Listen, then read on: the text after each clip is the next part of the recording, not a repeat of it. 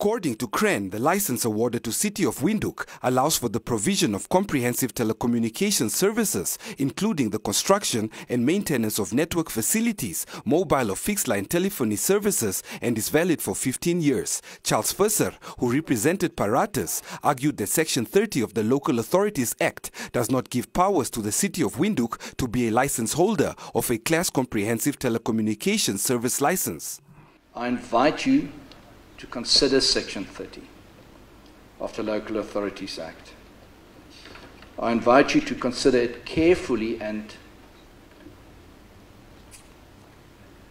come up with any conclusion that the City of Windhoek is entitled to run and to commercialize a fiber optic network. There is just no power, there's just no authority.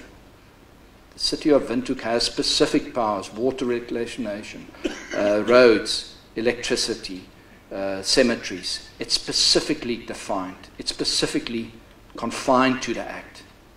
If the City of Windhoek wants to operate a fiber infrastructure, it must amend the Act. Because if the Act is not amended, it has no power to commercialize a fiber optic network. Whatever the city can do or can't do is specifically prescribed and contained in its act. MTC posed an argument saying that the City of Windhoek has authority over vast municipal land rights, and due to its position as a local authority, the City of Windhoek as a license holder of a telecommunication service license could potentially create a conflict of interest for other telecommunications operators in terms of infrastructure sharing and development. The license awarded to the council allows it to enter the telecommunications fiber market and participate therein, which isn't really an issue. Just level the playing field. The council as a local authority will enjoy preference to land rights and is the holder of vast pieces of land all across Windhoek. The council will enjoy the dominant position in land ownership and infrastructure development. The awarded license, without conditions or amendments to ensure compliance to Section 34, gives it that added advantage. Other industry players, and I'm not just speaking for MTC, all of us will be prejudiced by the award of this license.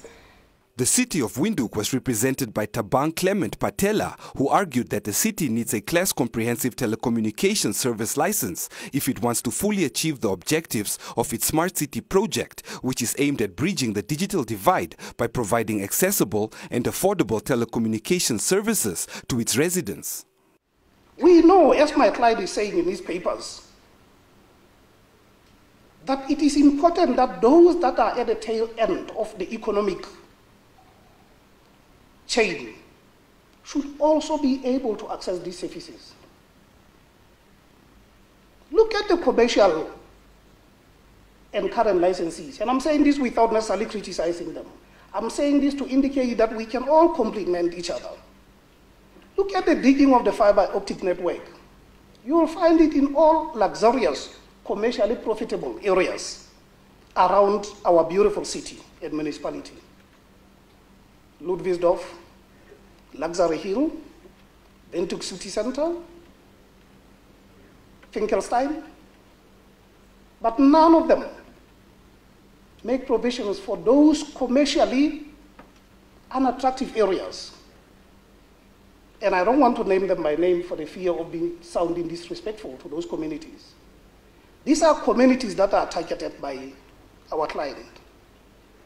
We have to change and accept that we can all complement each other.